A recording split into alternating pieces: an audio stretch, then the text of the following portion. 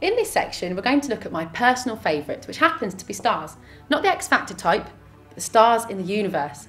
So what are stars anyway? We all see them in the night sky, but what are they and how do they all begin? Well, a star is basically like a sun. More specifically, it's a luminous ball of plasma held together by gravity that radiates heat that is generated by thermonuclear fusion in its core. So how do stars form then?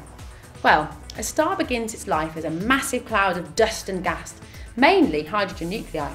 Due to the gravitational attraction, the gas particles come together and eventually become so dense that it collapses. As a result, the temperature starts to increase, and after a sustained period of time, the temperature is high enough for the thermonuclear reactions to occur. The nuclear fusion process involves hydrogen atoms joining together to form helium nuclei. This fusion process releases a tremendous amount of energy. As the temperature of the core of the star increases, the attractive gravitational forces balances the outward forces. The star then forms a stable shape. The star will eventually run out of a supply of hydrogen, and when this happens, the outer shell of the star expands into what is known as a red giant. The core of the star starts to cool and contract. The outer layers of the star drift away and gain heat, triggering nuclear fusion, resulting in a spectacular explosion called a supernova.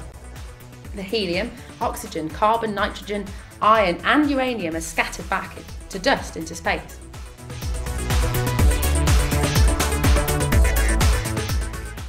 This is known as a nebula. The core of the star becomes a dense and small star, known as a white dwarf.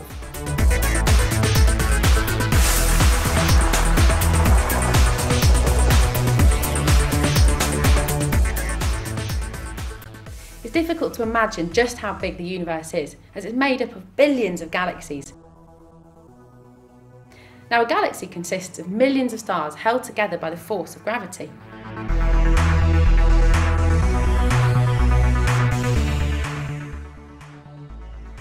Our galaxy is called the Milky Way, not to be confused with the chocolate bar, of course.